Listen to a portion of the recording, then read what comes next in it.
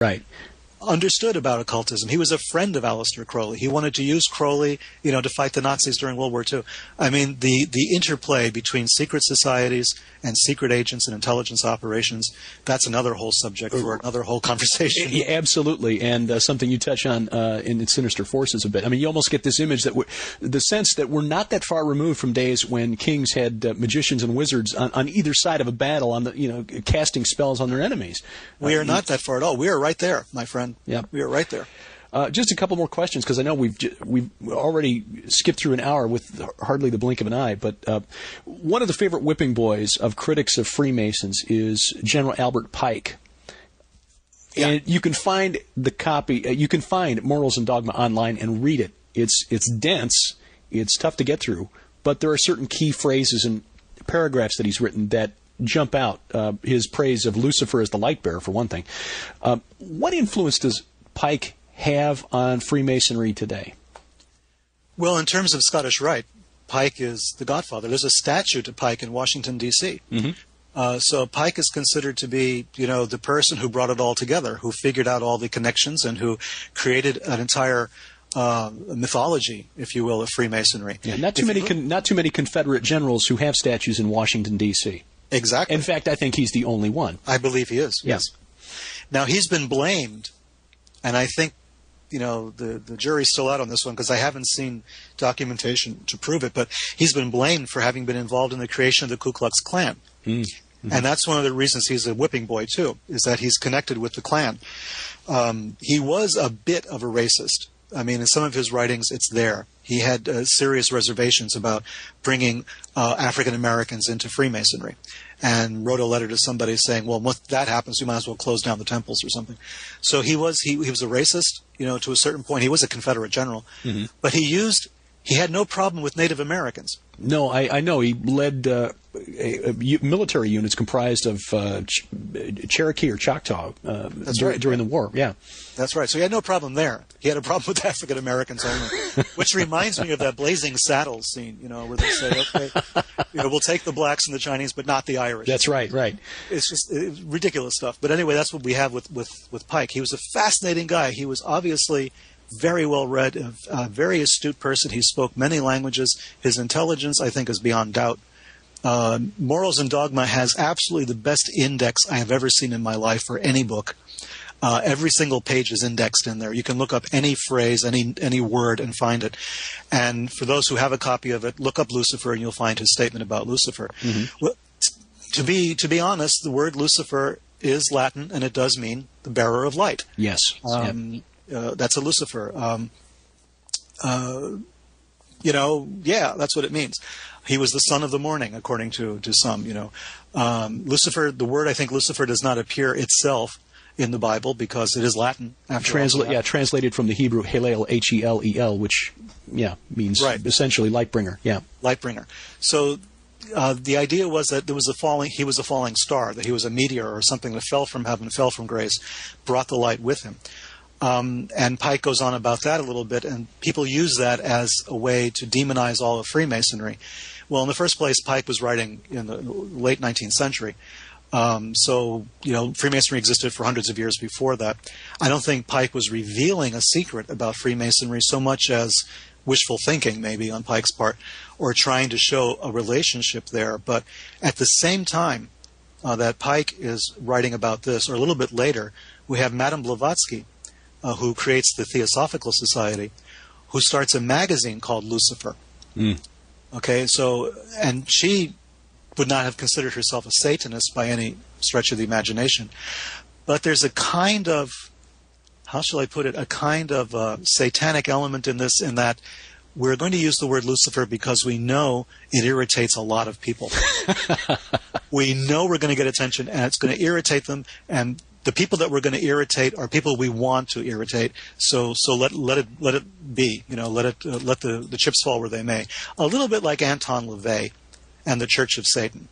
I think LaVey was basically an atheist, but he wanted to use the word Satan as a publicity angle, mm-hmm. and to identify anything that was counterculture, against the government, against organized religion, and use Satan as the name that he put on top of it. So, there's an element of that in Pike. and in Blavatsky. I think there was this idea, we're going to use this word, we're going to shake things up a little bit. Similar to going into Fenway Park with a Yankees cap. Yeah, exactly. Yeah. Except that might be a little bit more dangerous. More dangerous, right. Yeah.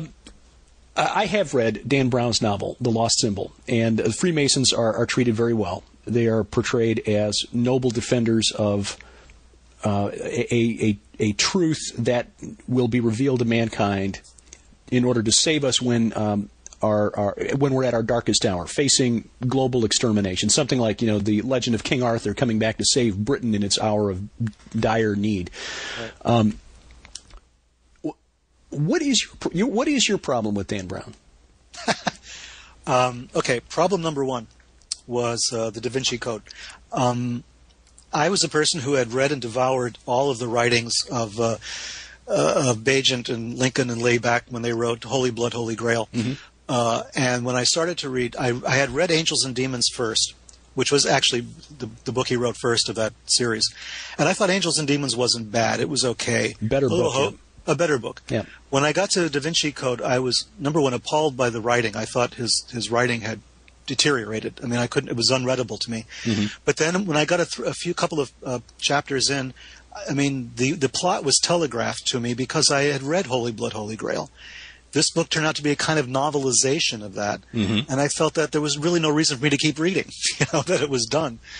And then the movie version they made of Angels and Demons was so totally historically bollocksed up. Mm-hmm. It was such a mess that it showed a contempt for the audience that was unbelievable. The Illuminati were not around with Galileo. All right, the Illuminati and the Catholic Church were never at odds because the Illuminati didn't last that long. They were mm-hmm. suppressed, quite early on. They might have been considered a problem in France during the French Revolution, but then so was everybody. So I don't think that I think that Brown was being dishonest with the facts. He sort of picks and chooses from here and there, and he tries to present. He wants to have his cake and eat it too. He wants to demonize the Illuminati, defend the Church to a certain extent. And then he wants to write a book where he's defending Freemasonry. And we know the Church is a sworn enemy of Freemasonry. Mm-hmm. And when Pope John Paul I was elected, one of the first things he wanted to do was to get the Freemasons out of the Vatican. And he died 33 days later. Yeah. Ta-da! So, I will not follow that up with any obvious remarks. But so we have this situation where it's a little dishonest what's happening. It looks as though Brown is just trying to write a potboiler, and he's not being honest with the facts. He's not doing the research, or he just throws it out, when it doesn't suit his plot.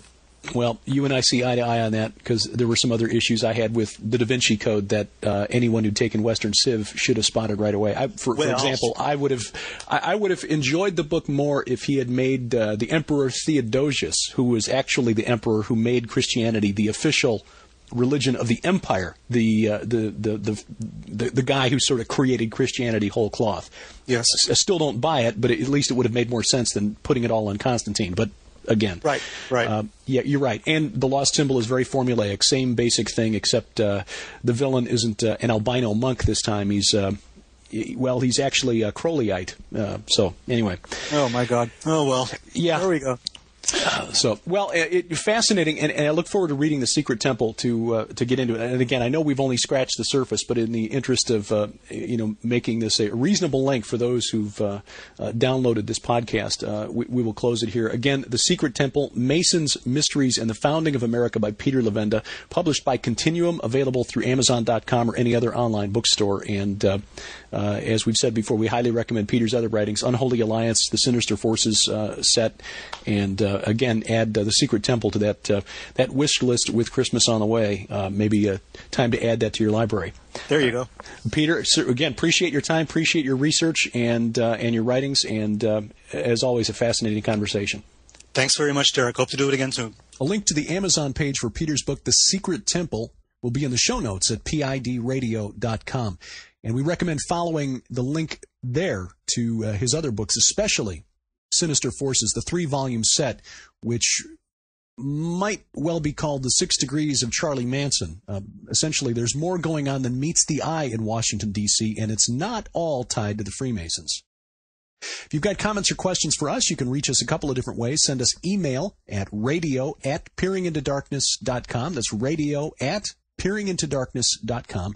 Or you can call us. Leave us a message. We've got a 24/7 voicemail line for your comments, questions, and guest suggestions. That number is country code 1-317-489-9350. And you'll find that number posted at PIDradio.com. Next week, we'll take another look at the symbolism in Washington, D.C. and what it might mean for our future. Our guest, Tom Horn, about his new book, Apollyon Rising 2012. That's next week. Until then, I'm Derek Gilbert. Thanks for listening. This is A View from the Bunker.